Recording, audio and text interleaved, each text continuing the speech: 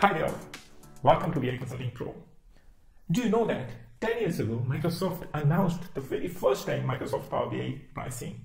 In October 2015, Microsoft launched this tool, that is Microsoft Power BI, which is a cloud-based BI or self-service analytics tool. And since then, there has been no change in Microsoft Power BI pricing.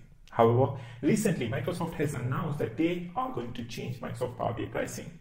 That means you have to pay some extra bucks out of your pocket.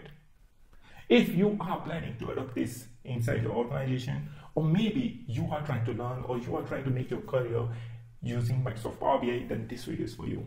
So guys, please stay tuned with me till the end of this video and I'm going to let you know everything about it.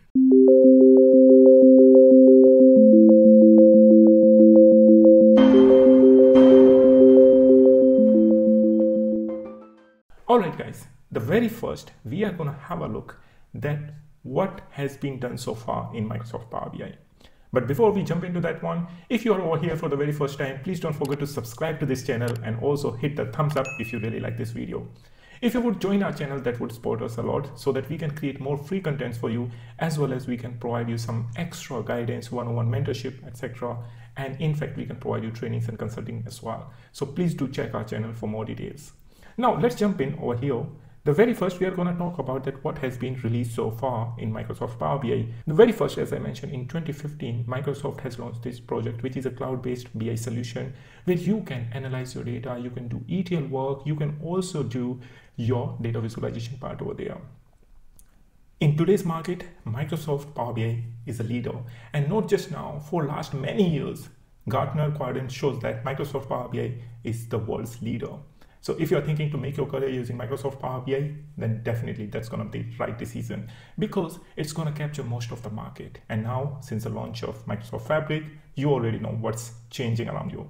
But we are not going to talk about that. Let's focus then what happened in 2016. In 2016, Microsoft launched Microsoft Power BI for mobile app. That means for your tablet and for your mobile devices, you have a dedicated app, and also you can customize your reports and dashboard according to that so that you can make them fit and you can make the decision on the go. In 2017, Microsoft launched Microsoft Power BI Premium, which is a dedicated capacity-based Power BI license. And not only that, when we went into 2018, then Microsoft launched the data flows, which are going to enable self-service data preparation on big data. Now, we talked about 2019. As we proceed or we move further, we know that we used to use SSRS reports. So Microsoft says, okay, if you really want to use those kinds of reports as well with the RDL or report definition language based reports, then you can also use those as a paginated reports in Microsoft Power BI. Then in 2020, they launched the smart narratives. That means it's kind of an AI based solution that it can summarize your whole report, and you don't need to put your efforts into that to summarize whole reports to present to your board of directors or managers or any of the stakeholders. In 2021, they also launched Premium per user license. There was a huge demand when people were asking about that, hey, I have a requirement of using advanced data analytics, but I don't want to pay for the premium because premium was quite expensive. So what to do in this case? Well, for that, Microsoft says, all right, we'll listen you guys, and we are going to find a solution for you. So they brought Premium per user. There were only just one or two features was missing, such as geolocation, or maybe there was one more. But rest of the features that were present in Power BI Premium were present in PPU, which is still the case. All right.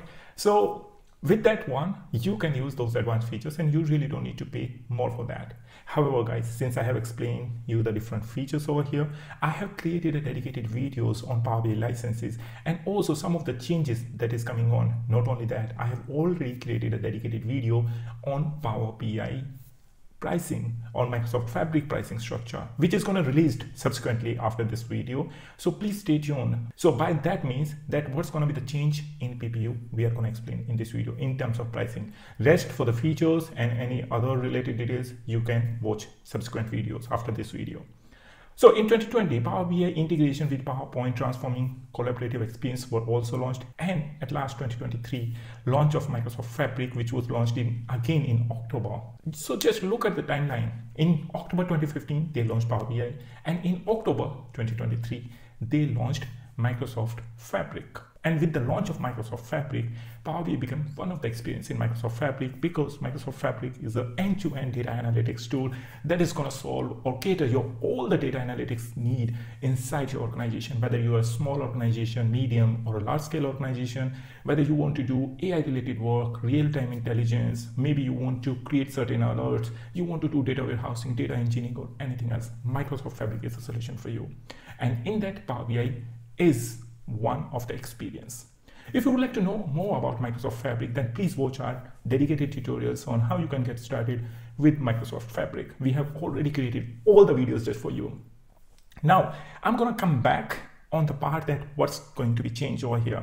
So let me take you through one blog that Microsoft has recently published, that is on 12th of November, which is going to give you great insights that what's going to be changed and what's not going to be changed and for whom. So if I'm coming over here, you will see that on 12th of November, date is mentioned over here that Microsoft has announced that there's a change in Microsoft Power BI pricing. Starting 1st of April 2025, Microsoft Power BI Pro license will cost you $14 per user per month. However, Power BI Premium would cost you $24 per user per month. So that's the significant change that Microsoft has announced. This change is really important for you because now you are going to pay $4 extra as you used to pay. But guys, personally, I'll say that it's not really a very high jump in terms of pricing. It's just $4 or $4 difference. And given the fact that Microsoft is releasing every month a lots of new features, and this time also in November, they have launched a lot of new preview features, which are going to completely change the way we used to work with the introduction of Copilot in many of the services. So tell me, what do you think? Is that price is justifiable or not? In my opinion, yes, it is, because they have to also run a business and there was no change in pricing for the last 10 years. So please do let me know what's your feedback on that. So this was the part which is going to change for the new customers who are going to start utilizing Microsoft Power BI starting April 2025. However, you have to also come down over here and you have to look at this. New pricing. So it's for new customer. However, for existing customer or the customers with an enterprise agreement, it's gonna still be valid the old prices over there, which they have already agreed with Microsoft. For example, one of my client, they have already agreement till 2027, which is enterprise agreement with Microsoft. So they don't need to pay a lot of more money. Only once that contract is gonna get ended, then only the new pricing would be applicable. Similarly, if you have bundled it with Microsoft Office 365 Suite or 365 Suite annual subscription, for them also it's not going to change. So once your license is going to get ended or your agreement is going to end it, only then the new prices are going to get started. For those guys who don't know this fact, that Microsoft Power BI also can be bundled with Office 365, where you can get Microsoft Power BI Pro licenses within Office 365. If you want to get on the top of that PPU, then you need to pay extra bucks over there. That's it. So guys, please give a read on this article. You can find this article link in the description. Don't forget to read it and also to share your feedback with us. I hope this video is going to really help you out. In case we are missing anything or you would like to provide any feedback, please comment in the comment section. And also don't forget to watch our subsequent videos. I have created 3 more videos specifically on this. And before that also, I have created 2 to 3 videos where I have explained each and every licenses which is present for Microsoft Power BI in detail. So do check that out. And in the coming videos, you will get to know more about the pricing for Microsoft Fabric and any other licenses. One last tip before you go. Microsoft Power BI Premium is not going to be available any longer except those organizations who already has their enterprise agreement. Starting July, this has already been ended. That means no more PSQs for the new customer. For the new customer, only Fabric capacities are available, which are FSQs. I hope this video is going to be very helpful for you. Don't forget to share with your friends and colleagues, and also subscribe now or join our channel to support us. Till then, take care, and please do let us know if you need any more training programs or consulting work. Till then, keep learning, keep exploring the world of data, and I'm going to see you in the next video.